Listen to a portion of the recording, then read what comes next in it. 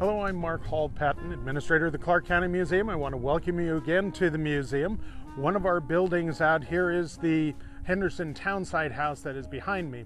But like many of the buildings that we have out here, we have more exhibits that are part of the structures. In this case, the Henderson Townsite House was built during World War II. One of the other things that were very popular in Henderson, in Las Vegas, and throughout the United States were victory gardens. So as part of the exhibit that we have here, we have a victory garden. Now the idea of victory gardens is one that went back to World War I. In fact, the first victory gardens were called war gardens, and they were actually started before we entered World War I. But at the end of the war, these pretty much went away. But with the coming of World War II, they came back again. And in all of the United States, and again in Canada, Great Britain, Australia, New Zealand, and a lot of the world, people would start growing victory gardens. The idea was this would provide you with fresh vegetables, fresh fruit, fresh herbs that you could use. It would offset your need to buy these elsewhere. It would provide more availability to food for the men that were fighting on the front. Malcolm Vuksich is our new curator of exhibits, and he actually installed this particular victory garden. We've had the victory garden here for years, but it has to get replanted. So how did you choose what you were going to plant here?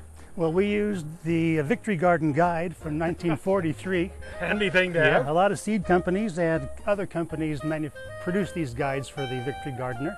And we looked at our zone. We're zone 2, which is the poorest zone, and from the guide decided what to plant. We chose corn, squash, tomatoes, we have pumpkin in there, and what's doing best are our peppers.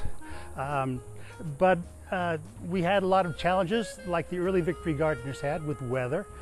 We've had blazing heat. We've had the torrential storms, lightning and thunder from a few weeks ago. And we've had the problem of birds and pests. We've had the harvest already. And although not bountiful, it would have been probably characteristic of what the victory gardeners would have experienced. We've had plant failure, we've had some plant successes. We know what to do for next year. Now you might wonder why we don't just take it out immediately and bring in really nice new plants to make it look good. Part of that is because we want our visitors to understand what it was really like to live at this time, as we do with all of the houses here at the museum. It's not a matter of making it always look wonderful and good, because sometimes things failed. Plants failed, bugs would get in there, lizards, whatever. That's normal.